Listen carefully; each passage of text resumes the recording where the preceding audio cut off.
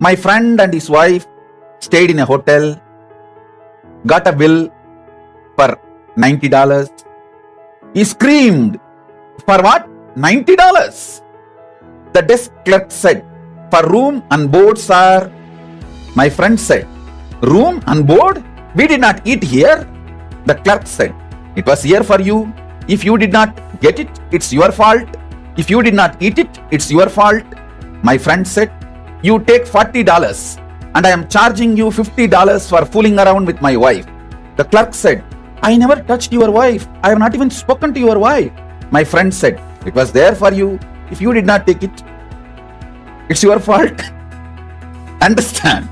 Do not use your ability to reason out as a cheap strategy for negotiation or a tool to negotiate in a cheap way.